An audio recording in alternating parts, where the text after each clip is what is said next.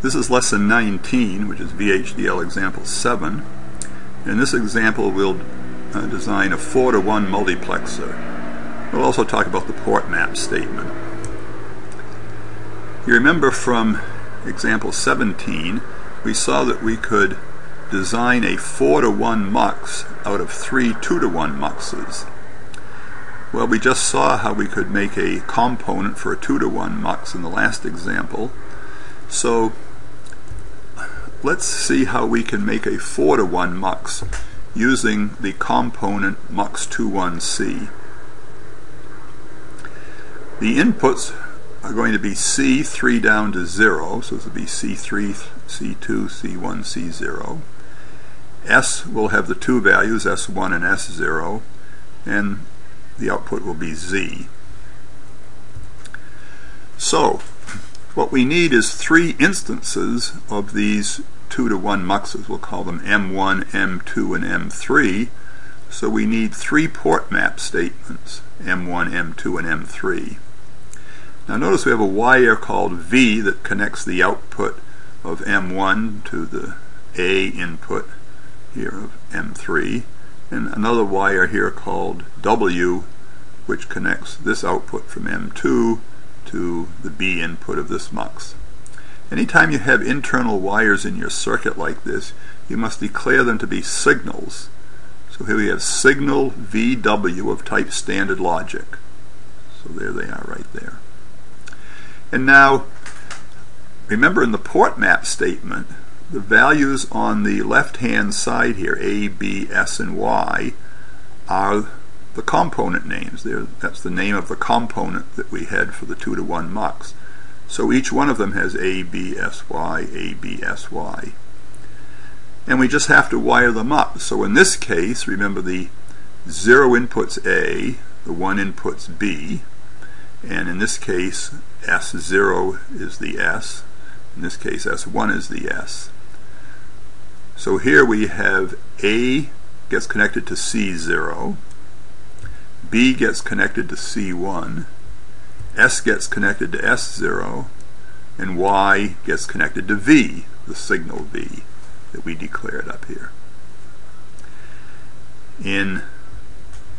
For the second MUX, M2, its A gets connected to C2, its B gets connected to C3, its S gets connected to S0, and its Y gets connected to W.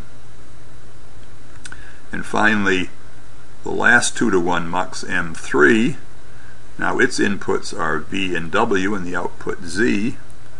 So its A gets connected to V, the signal V, B gets connected to the signal W, S gets connected to S1, and Y gets connected to Z, the output Z.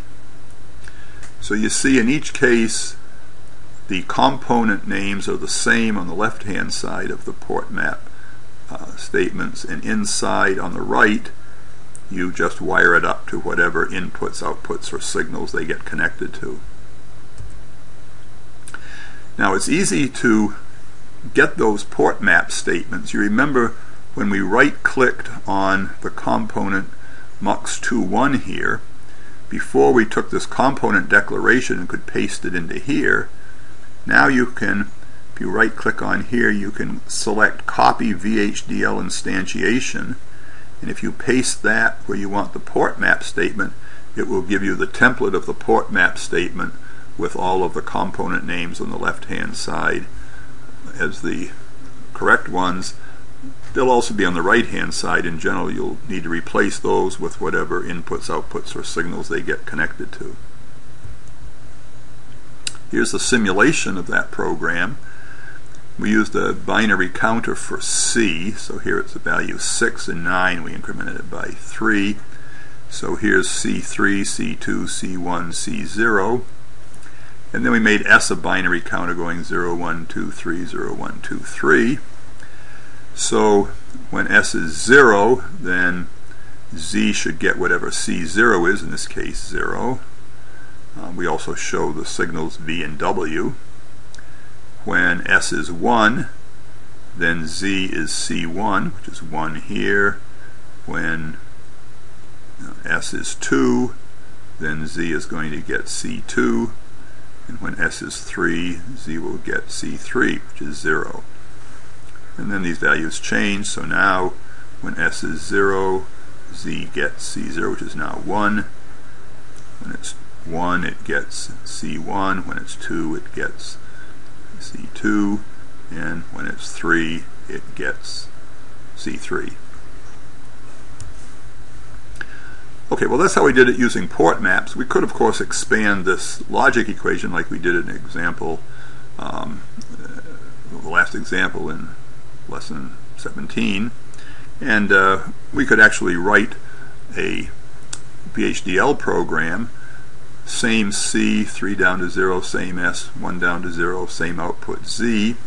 But now we'll just write the logic equation Z in terms of the logic equation, not S1 and not S0 and C0, or not S1 and S0 and C1, or S1 and not S0 and C2, or S1 and S0 and C3. And that would produce the same simulation, same waveforms we had before, exactly the same. So it works in either case.